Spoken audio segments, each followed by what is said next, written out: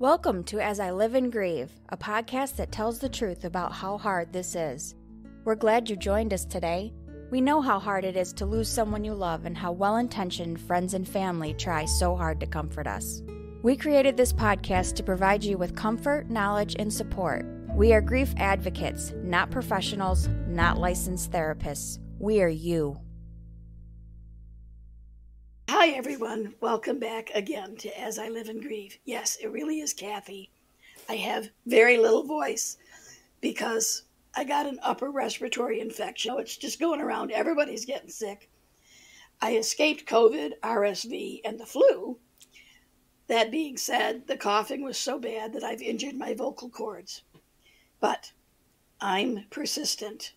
I feel fine, so please forgive my weak voice this time. Maybe it'll make you smile a little bit and just know that everybody gets sick now and then. But moving forward, great guest, going to be a fascinating conversation. So hang on to your seats, everyone. With me today is Vicki Dickson. Hi, Vicki. Thanks for coming today. Hey, thanks for the invitation. Absolutely, my pleasure. I am so looking forward to this. Our paths crossed recently. Excuse me. And in that normal, what is it you do a podcast about? Or what is it you do? You said to me, human design. What the heck is human design? Heaven knows there are parts of my life that I would like to remodel, renovate, maybe destroy and start over. But let's start with that. First of all, if you could tell a little bit about yourself, Vicki, for our listeners, and then maybe let us know, what is human design? Sure. That's a hard question. A little bit about yourself. Where does one start? I am a lifelong entrepreneur. I've been an entrepreneur for over 30 years. My first job was making Barbie doll dresses out of Kleenexes when I was 5 and trying to sell them to the neighborhood kids. And I've been hooked on entrepreneurship ever since then. I've done all kinds of businesses. I take them to the top and then I rebuild over again. It's actually part of my own human design. And I have a background in holistic health. I had a holistic health practice for about 10 years after both my own health scare and diagnosis of one of my parents. I am Mimi to 4 grandchildren. We had our third and fourth grandchildren were born 27 days apart in December, so that was super fun. And I'm Canadian, and I'm a human design specialist. So what is human design? Oh, that is a big question. I was so surprised at the event that we were at that so many people didn't know what it was. It's always fascinating when you're involved, when you're so immersed in a world, and then other people don't know what it is. So a friend of mine describes it that if astrology and the chakra system and the Jewish Kabbalah and the I Ching had a baby, it would be human design. And what it basically is, we're looking at a blueprint or a snapshot of you at 2 moments in time. One is the moment of your birth, where different planets were aligned at the moment of your birth, and 88 days before your birth, which is said to be when the soul is called into the body. So what we're looking at in your human design is both your soul purpose, what did your soul come here to do, what experiences did your soul come here to learn through, and your life purpose. And somehow we get this beautiful picture. When I look at it, it comes in the form of a chart. It almost looks like a chakra system, that we call it a body graph. And when I look at it, I see you as a newborn baby. I see who you came here to be before the world kicked you around. And we get conditioned away from ourselves. We get conditioned away from our purpose. We get conditioned away to think we're something that we're not, to act like we're something that we're not. So human design is really an invitation back to yourself. I love that description. And I especially love how if all of those components got together and had a baby. Human design, the reason it intrigued me, and of course one thing I do, I am a learner for my entire life. So I did a little digging, went down a few rabbit holes, as you might expect, on Google to learn a little bit more about human design after I met you, because I was fascinated by it. My experience on my grief journey, and this is why I'm tying it in with grief, is that while I was caring for my husband, because that's my most recent grief experience and journey, I felt that I told myself in the process. Mm-hmm. I didn't object to it because I was taking care of him, and I love him. But every day it was trips to the lab, trips to the doctor, trips for chemo, trips for radiation, one thing or another. Or even if we were home for the day, it's 10:15, have to give him this med. It's 1:45, have to do this. Have to put this gizmo on his head that was helping to temper some of the brain waves in his head. He had a brain tumor. I totally lost myself. So that after his death and after the celebration of life, I said to my daughter at one point, I feel like I am redefining my entire life, my entire being.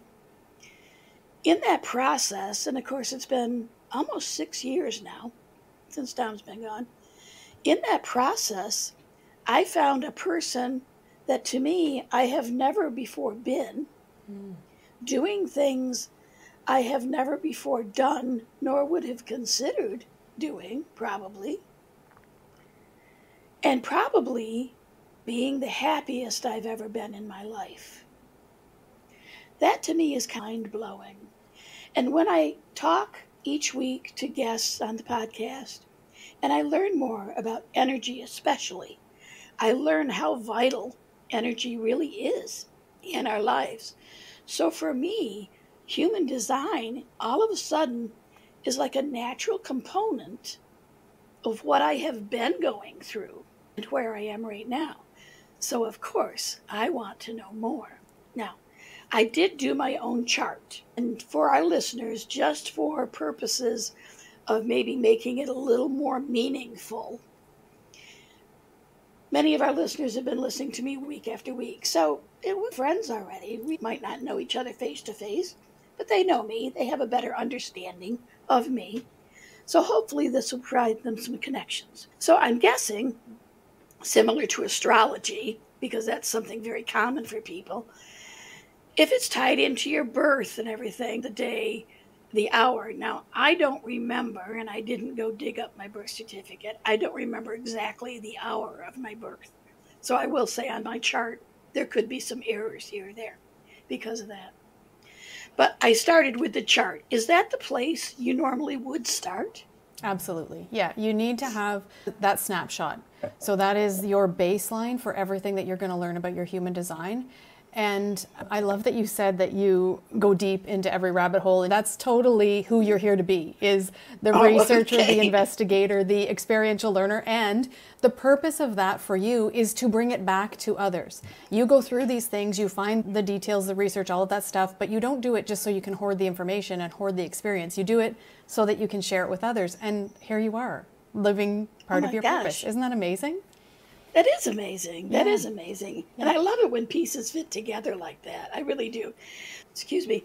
That type on my chart, I believe, says projector. It does, yes. Now, is that like a personality type? Is that what that category is? Well, there are 5 human design types, and each has different characteristics. So for projectors, you make up about 20% of the population, and you are here to be a guide. So projectors hold the energetic potential of the planet. No pressure. They often need, you can tell me if any of this resonates with you, but they often need more rest than others do. And sometimes throughout their life, you may have been kicked around a bit because your family of origin maybe didn't understand and thought you were lazy if you were tired out. And I'm wondering about your husband, Tom, when you said that now you feel like you're coming into yourself. I would wonder about his type, because what happens is that we condition each other. So if you're a projector and you're living with a generator, you've got all of this go type energy inside of your body, but that's not how you're meant to be. You're actually meant to take pauses, because you need to have not just rest where some people would think, I'm going to lie on the couch and watch Netflix. You need to be just actually in your own aura for a little bit to recharge so that you can do the work that you came here to do. And as a projector, the work that you came here to do is to guide the rest of us. So it's a really important role that you play, and you're such a small percentage of the population, 20% of the population. You have great wisdom as a projector. The pieces that resonate with me is many people have said to me in various forms of statements that they feel I am one of the most intelligent women they've ever met. Mm-hmm. Now, that's not because of actual college education or degrees, because I hold none. I've started many, but I hold none. You're 1-3, yep. Okay, so that resonates with me. The times that I find I feel most rested are when I am totally by myself. 100%. Totally by myself. Not necessarily sleeping rest, just reflecting, just being by myself. So those pieces really resonate with me. As far as Tom, I'd have to try his chart too and see what he was. But he was a very driven man. He was retired Army. But the piece of the conversation that I want to just pick or grab onto at the moment is the fact that, so even though we have our personality types, and I know there are other influences as well, but we are also influenced by those around us, correct? Yes, every minute of every day that you are in the aura of someone else, in human design speak, you are being conditioned potentially away from yourself. And just think about your childhood experience of life. And I believe that we choose our journeys and that everything is the way it's supposed to be. And when we look at how we condition children away from their natural tendencies, how we condition children away from what they're naturally drawn to, it's really crazy. We condition everyone to fit in. The founder of human design would call it homogenize. We homogenize people. But yes, you are always being conditioned by the people that you're with, by their energies. So your energy is rubbing on them, their energy is rubbing on you in different places in your design. Okay. So somewhat quickly, because I want to attach it back to grief again, what else, in looking at my chart, what else can you tell me about me? Oh gosh, thousands of things. Oh, we don't have time for thousands. Yeah. If something else jumps out at you. Well, I think, so the way that you go into, we'll call them rabbit holes, the way that you go deep on everything, and you said you've started all of these college degrees and things, so you have a real desire to go deep into the well of knowledge. And you innately have, when people say that you're so wise, you innately have, there's a theme of wisdom in your design. Beyond your projector self, there's a deep theme of wisdom in your design. But with that wisdom theme can come, the thing that will catch you up sometimes is that you'll feel inadequate. You'll think, oh, but I really don't know enough. I really don't know enough. And more than anybody else about whatever the topic is that you're speaking on. And one of the other things is that you have a real knack for inspiring people to see things in a different light, And I look at what you're doing with this podcast, and you are like, I was listening to I'm going to cry now. I was listening to the podcast about your son. And yes. I'm like, it was the most beautiful thing that I have listened to in a very long time. Horrific and beautiful how you are able to turn it and see some light in it and bring the light to others. And that's such a big part of why you're here.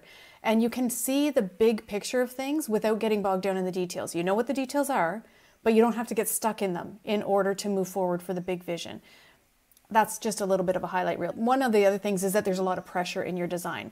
There's a lot of pressure to feel like you should be doing things, even when you don't want to do the thing or you don't have the energy for the thing. And that could be conditioning, but it's also because there's an adrenalized pressure in your design. Wow. Wow. Where has human design been all my life? It would be so much more valuable than astrology. Okay. So how then can human design help someone who's grieving? I've been sitting with that a little bit since you asked me to come on the podcast. And I'm like, that is an interesting thing. And I think the invitation is that it's showing you the way back to yourself. Because I think that in times of grief, and we all have times of grief that we go through more than once in our lives, it is really easy to get sidelined and think about what everyone else needs and what you should be doing. I should be doing this. I should be doing that. I should be doing the other thing. This person needs something more than I do. So you're grieving your spouse and you're thinking about what your children need or what your grandchildren need. Or you're grieving your child and you're thinking about, but what about this person over here or this person over there? And so human design, I think, is really allowing you to stand in your strengths and to be who you really are, away from everyone else, away from what you've been conditioned to be. It allows you to stand in your gifts. And I think there's a great acceptance around the places that we see as not right. And I'm putting that in air quotes. Because there's nothing that's not right about you. And I think that when you know that, and when you know that this is a process, that you allow yourself a little bit more space to go through it. It also tells you how your energy is meant to flow.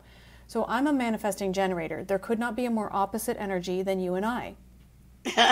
So I'm going to grieve very differently than you're going to grieve. For me, I probably will not come to stillness as much. I will probably need to be moving and being out in places in order to process that grief through my body. My grief might look more like moving my body, whereas yours might look more like stillness. And that's not just because of your type. That's another few places in your design. So I think it just allows you to see, how is energy meant to flow through my body? Because grief is emotion that needs to move through our body. Emotion is energy in motion. We got to keep it moving.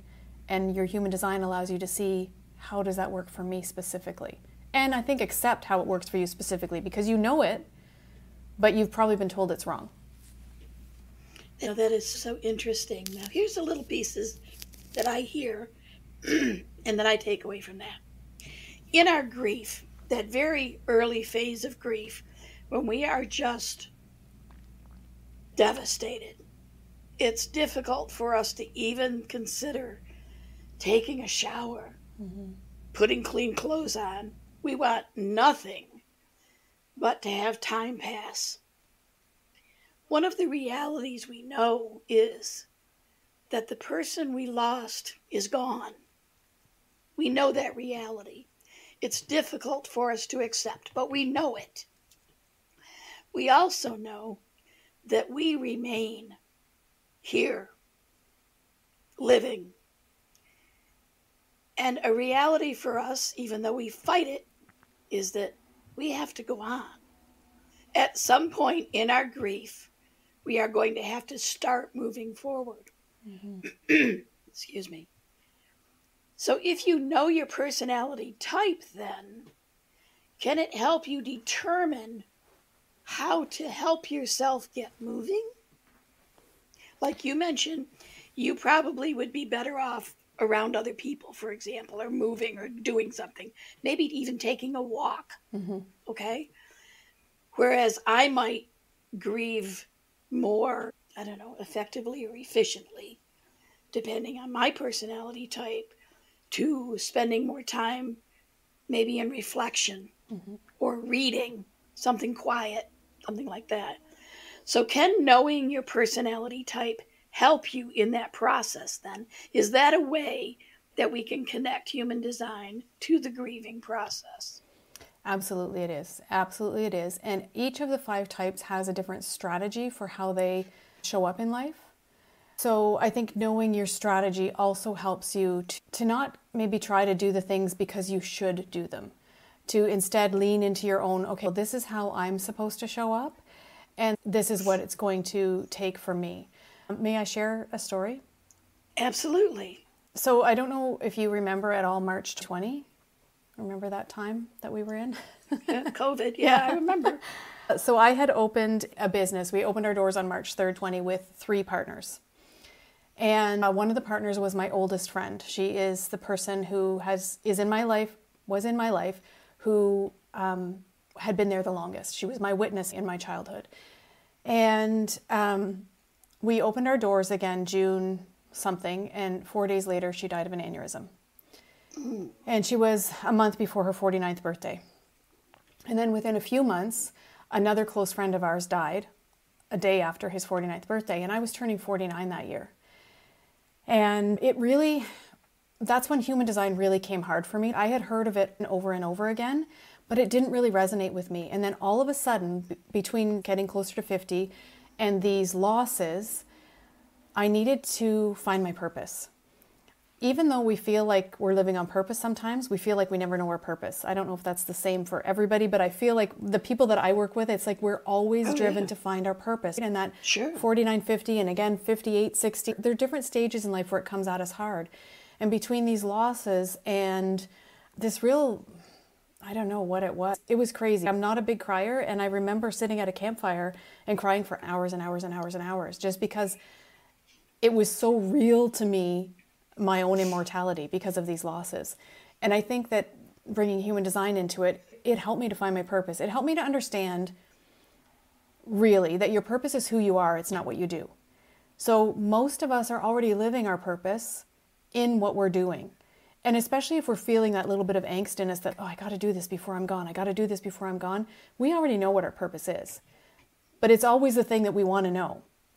So human design allows us to look at the chart and be, oh, there it is. Okay, I do that. I do that in my podcast. I do that with my grandchildren. I do that in my job. It doesn't matter what it is. It's who you are, not what you do. That was a really round the mulberry bush, but... That's okay. It got the point across, and I love it. I love it. All right, so I'm a projector. Mm-hmm. You're a generator. How many types are there?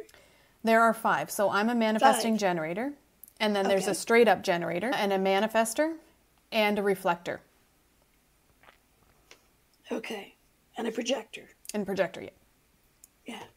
Am I just a projector? I can't remember. Or am I some type of projector? Well, there's no such thing as just anybody. Okay.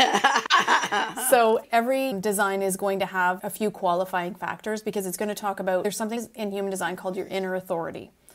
And I know that human design has weird words. So once you start to go down the rabbit hole of human design, you'll just figure out some of the weird words. Just give yourself space to be like, okay, I get this today. I don't get that, and leave it. So the inner authority is what I call your decision-making superpower. And yours, I believe, is you're a mental authority. So for you, you need to verbally process. There's a lot of times where you're not going to know what you think until you hear yourself say what you think. And oh my gosh. Yeah. Yeah. Yeah. So it has to be safe for you to do that with somebody. You need to have people I wonder how that played out with an army husband. No, he was always, he would listen to a certain point, and it was all about him. Yeah. But, as you might expect, but I can't tell you how many times I have read a book or read something or seen something on television, or even right after the conference where we met, on the way home, I was presented with a new trend in grief called grief tech. And it ate at my brain. Literally, I could not sleep for 3 days. And then finally I came home, and I have such a wonderful son-in-law. I call him Golden Boy. But he is so good to me. And I live with my daughter and her family. So he's here during the day working upstairs, and I'm downstairs. And I said, Neil, I have to talk to you. I have to run this by you. And I told him what I had learned and everything, and we talked about it for a long time. And then you say that to me, and I think, oh my gosh, there really is something. This human design stuff is on point. No kidding. Yeah, I know. It's on point. Yeah. Wow. Yeah. More so than anything else I think I've ever encountered. Agree. Yeah, I have more work to do, obviously. Yeah. Obviously. Yeah. But just what I'm hearing now. It sounds to me, just the little pieces I'm hearing you tell me about myself, confirming, is that I'm kind of in the right place right now. And that's probably one of the reasons I'm happier than I've ever been. Yeah. So time is winding down quickly. And I hate that part of it because I could talk to you about this for a long time.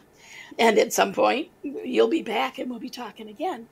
But for this, and to tie it all together again, I would like to suggest to our listeners that wherever you are in your grief journey, or even if you're just listening because others that are grieving and are really struggling, that even if it's not like a parlor trick because there's so much truth in it, but even if you just want a momentary break from some of the stresses, consider checking out human design. Look into it a little bit more.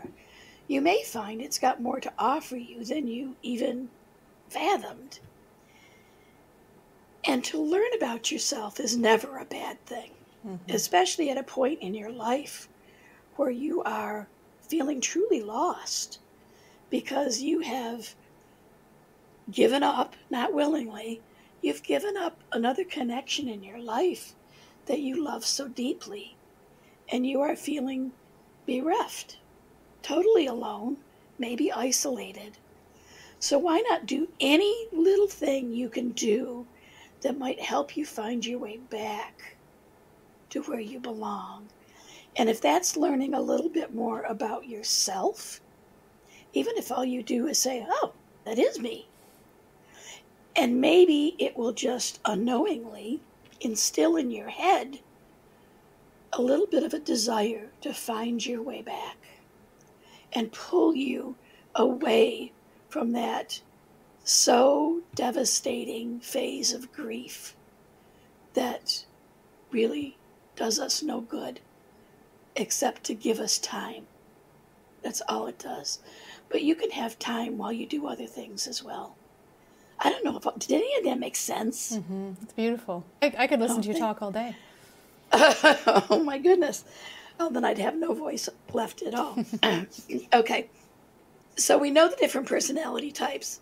Suffice it to say that just looking at the body chart that I did for myself, there's also on your website, but you can tell everybody about that. There's a little booklet that they can purchase, very fair price, by the way, that will give them more information about their body chart and everything like that. And of course, they can always reach out to you as well. But I would just like to propose anyone listening, whether you're grieving or not, you may be grieving and not know you're grieving, because we all know it's not just about losing someone to death. You could be grieving from a divorce, losing a relationship, losing a job, losing the nice weather outside your window. We can grieve, our children can grieve about losing a toy or having a toy break and no longer be available. Grief is ever present in our lives, and how we deal with that grief can make all the difference in the world. So at this point, what I would like to do, Vicki, is turn the microphone over to you and let you tell our listeners, who actually are an international audience all around the world, and let them know how they can find you and learn more about human design. Sure. It's yours. So I do have a podcast. It's called Listen to It, because I believe that when we are intentional, we have the relationships, the life, and the businesses that we're made for, the careers that we're made for. So a big part of the podcast is leaning into your human design and showing you how to lean into your human design. As Kathy said, on my website, you can run your chart for free, and there's also a lot of free information there that you can download. So I would just invite you to step into the fact that you are here for a reason, and human design can really help you to find that reason when you aren't quite as connected to it as you would like to be, because we all have times like that in our lives where we kind of forget who we are and why we're here. That's well said. All of Vicki's contact information will be, of course, in the podcast notes, as always. So you'll be able to pop over to her website and check it out. It's a trip worth taking. I guess that's the best way I can say it. I'm fascinated, and I'll be going back there later today just to get more information and learn more. We know about ourselves if we really sit and think. And usually once a year, I try to take a weekend, and I call it my introspective weekend. And I try to just get a chunk of time by myself with no interruptions. And I just think about myself. Am I happy? Am I not happy? And it's really simple. Are you? Yes. Good. Keep doing what you're doing. Are you happy? No. Fix it. Those are your choices. Nobody should go through life without moving toward their happiness. And one of the ways, I'm convinced now more than ever, one of the ways you can move closer to happiness is by understanding who you really are. And if who you are does not connect with where you are, you need to work on bringing those things closer together. We talk about self-care a lot, people. This is like number one self-care. If you're not happy, do whatever you can to move closer and closer to that.